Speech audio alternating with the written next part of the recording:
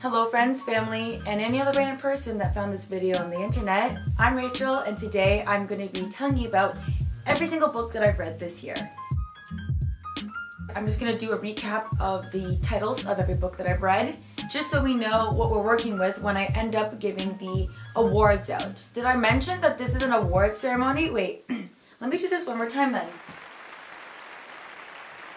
Ladies and gentlemen, boys and girls, and all other amazing human beings that have stumbled upon this video on the internet, I am Rachel, and today we are giving out awards for Rachel's Reads of 2022. Woo! It's an honor being here today on your screen, on your laptop, on your phone, on your iPad, on your television screen, wherever you're watching this tonight. Get ready for some amazing, talented writers to be awarded awards by me. Now let's present the nominees. So basically, here's every single book that I read this year. I read 12 books this year. That was my goal. I made my goal. So how about a round of applause for reaching our reading goal this year? Thank you, thank you. Oh wow, I appreciate this so much. Should I keep going with this bit or should I stop? I feel like it's kind of fun. I'm gonna kind of keep going with it. If you don't like it, whatever. Alright, nominee number 1 is Ugly Love by Colleen Hoover. This was my January read, and as I mentioned in my 8-month book talk review, this is all over book talk, and I picked up a lot of these books because of book talk. So how about a shout out to book talk and booktube for all these recommendations. Oh wow, thank you, thank you, thank you, thank you. Book number 2 is The Song of Achilles by Madeline Miller. This was my February read. Book number 3, Throne of Glass by Sarah J. Maas. I never know how to say the last name. This was my March read. Book number 4, They Both Die at the End by Adam Silvera. This was my April read. Book number 5, why I keep saying cool? The Cruel Prince by Holly Black. This was my May read. Book number 6, Every Summer After by Carly Fortune. This was my June read. Book number 7, In 5 Years by Rebecca Searle. This was my July read. Book number 8, It Ends With Us by Colleen Hoover. This was my August read. Book number 9, A Good Girl's Guide to Murder by Holly Jackson. This was my September read. Book number 10, Good Girl, Bad Blood by Holly Jackson. This was my October read. Book number 11, The Seven Husbands of Evelyn Hugo by Taylor Jenkins Reid. This was my November read. And last but certainly not least, we have Wherever You Go, There You Are by Jon Kabat-Zinn. This was my December read, number 12. As you can see, we have a wide range of genres here, and I'm not going to rank all 12, but I will be giving you my top 5 reads of the year. So all-time reads, no matter the genre, that will be the final prize, and we'll see who number 1 is. I wonder who it's going to be. So here are the awards that we are going to be giving out. Most shocking ending, most spicy, most tears shed by myself, most likable characters, most suspenseful read, best world building, most beautifully written, series I'm most likely to finish, most valuable lesson, and then top 5 reads of the whole year, ending with favorite read of the year. So those are all the awards being given out today. They may not be in order, so let's start with the first award that I want to give out. Alright, award number 1 is going to be the book that made me shed the most tears. Now, I will say that majority of these books made me cry at least one point. Not all of them, but most of them. Nominee number 1, Ugly Love. Nominee number 2, The Song of Achilles. And nominee number 3, It Ends With Us. All these books made me cry a significant amount, some more than others. I gotta be honest, like, the emotional connection that you make with characters in books is it's so strange to think that I'm sitting there reading words on a page in my room and I'm able to sob, and I mean sob uncontrollably. And I'm trying to decide right now if I want to make this a spoiler-free award or if I want to like say why it's won. I think because I want to recommend these to people, I'm not going to be spoiling. This is a spoiler-free award show! Okay, and the book that made me cry the most this year is... They're so close. They're so close in terms of amount of tears shed, but I think I'm gonna have to go with It Ends With Us by Colleen Hoover. This, without any spoilers, this is a very emotional book. It's a read, as you're reading, you're frustrated. As you're reading, you don't understand. As you're reading, you're given all the facts, but for some reason you still don't get why characters make certain decisions. And that's what makes this hard. I think the part that really, really made me sob was at the point where it says, it ends with us, because not only does it help you understand why it's called this, but it's a great moment. And that is the best way I can describe this without any spoilers. The next award is Most Valuable Lesson Learned. They both die at the end. Wherever you go, there you are, and The Seven Husbands of Evelyn Hugo. I feel like every book that I read does allow me to take away something and learn like a life lesson within it. All books are embedded with lessons and experiences that we as the reader get to understand and interpret within our own lives afterwards, which I think is so awesome. And as much as fictional books really do have lessons that you can learn and take away from the characters, this one's gotta go to my man, John Kabat-Zinn. I actually took a masterclass with him. That masterclass got me into mindfulness and meditation. So this book I feel like was almost an extension of the masterclass, and since I found that masterclass extremely valuable in shaping the way that I live my everyday life, I was so curious to read this. Okay, here are the nominees for Most Suspenseful Read. We've got A Good Girl's Guide to Murder, Good Girl Bad Blood, and Throne of Glass. So this is a murder mystery series, and this here is a fantasy book. And I found all three of these really did keep me at the edge of my seat. More so these two. This one at the very end had this big something, and it was really suspenseful. But with that being said, the top two, I mean, they go together, they go hand in hand, and I'd just like to do maybe a double award right now. These win Most Suspenseful Reads and Series I'm Most Likely to Finish.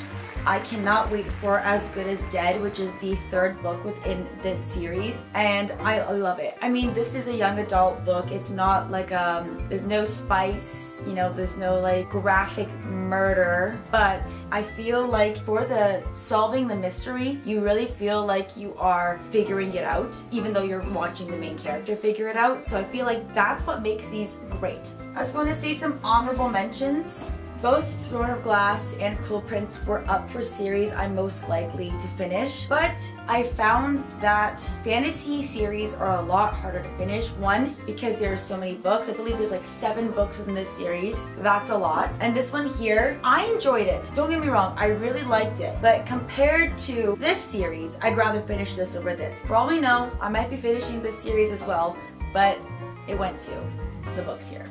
Alright.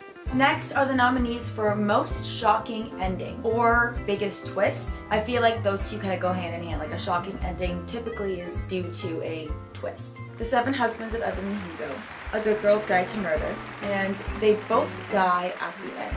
All three of these books had an ending that made my jaw hit the floor or gasp. I'm reading this and every other page I'm like gasping, no way! What? I think the winner is A Good Girl's Guide to Murder. I really do love this series, and now that I'm realizing how many awards it's getting within my 12 books, congrats to Holly Jackson for just knowing how to make me turn the page.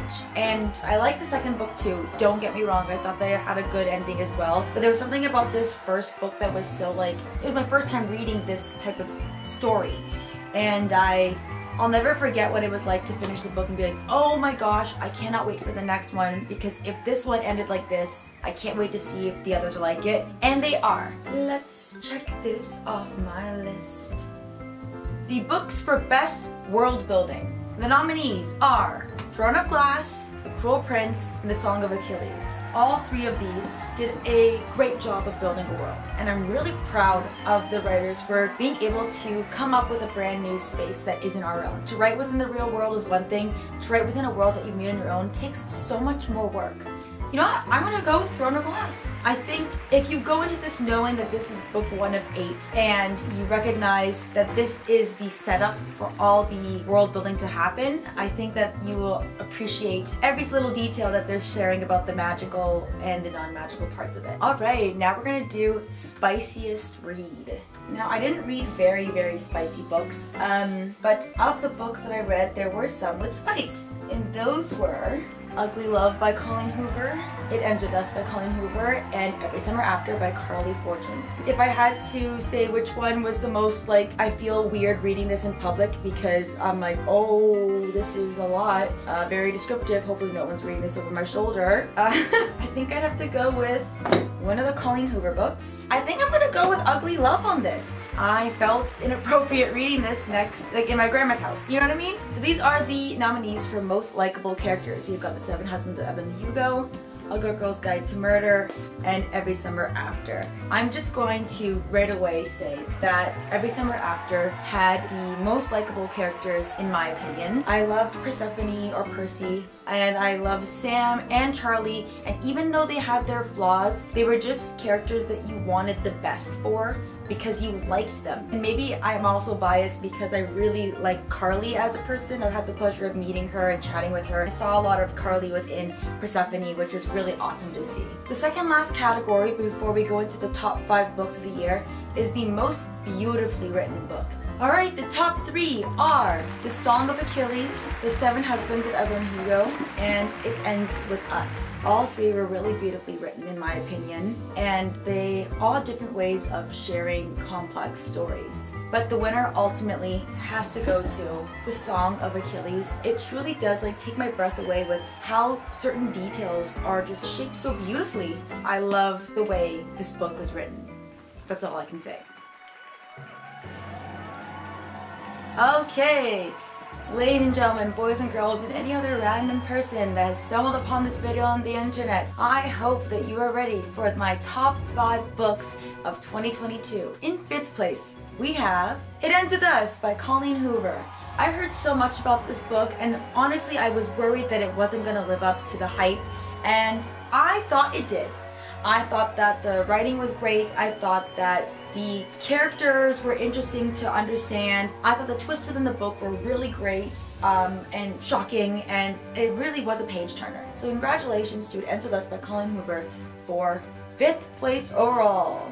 And in 4th place we have Every Summer After by Carly Fortune. This book was really like a really special read for me. I think just knowing that it's not only based within an area that I recognize, but the characters being super likable, the plot being very like jumping from like past to the present was really interesting in terms of like wanting to move forward within the book. I love when books do past and present time jumps because it doesn't give you the full story right away, and you kind of need to go back and forth to understand why characters are acting certain ways instead of like, here's the past, stop, here's what's happening now, stop. Like, it was just really well written, so congratulations to Every Summer After for 4th place. And in 3rd place we have A Good Girl's Guide to Murder by Holly Jackson. This book won many awards during this show, so obviously it's within my top 5. It really helped me be reminded that I like murder mystery books and I like figuring things out, and as I'm reading certain chapters I'm like, is that detail that was mentioned important, or is it just a detail for the sake of it being a detail? You know, it had me really like paying attention to the interactions and the relationships between the characters, and especially more within the 2nd book, and knowing that there's a 3rd book, I'm going to be paying close attention to see if I can figure it out before the narrator does, which is kind of like a fun game to play. I'm happy to say it's in 3rd place. Okay. And in 2nd place, The Song of Achilles by Madeline Miller. It won Most Beautifully Written Book of the Year, so obviously it's in my top 5. Again, this story, it made me cry, it made me hopeful, it made me see love in a different way, it made me see the history in a different way, and I truly believe that everyone should read this book. Everyone should read these top 5 books for sure, but this one in particular, I would recommend to anyone, not only because I think it's incredible, but because I think it's a good story for everyone to know. And if you know, then you know. And we are at that time of night, or day, or whenever you're watching this video, where we are announcing the biggest award, which is my favorite read of the entire year. Now, you may know this already if you follow me on Instagram because I said this might be my favorite read of the year, and I was right by saying that it is my favorite read of the year. So the winner, first place for favorite read of 2022 is The Seven Husbands of Evelyn Hugo by Taylor Jenkins Reid. This book was so good. It was one of those books that as soon as I picked it up, I was like, I can't believe that I pushed this to be my November read. I bought this book earlier in the year and I was like, oh, I'll read it later, I'll read it later. I wish that I read this sooner because it was so delicious. The characters were flawed in a way that still made you appreciate them and feel like you really understood them. You just understood the characters so well. You understood the time in which they were living so well, why things needed to be done, and even if they were bad at some points per se, you still liked them, which I thought was so interesting. So congratulations to The Seven Husbands of Evelyn Hugo. You are in first place for my favorite read of 2022. Amazing. No. And that brings us to the end of our award show and our video. Thank you so much for watching and listening to me share my rankings of the books that I've read this year. These 12 books have really impacted me. Each book I took away something special, whether it's a life lesson, the way that they word certain things, the way that they understand certain concepts in life. It really is a great experience to read, and I cannot wait to see what I read next year. I hope you have a great rest of your day. Thank you for tuning in. I'll see you in the next video. Bye!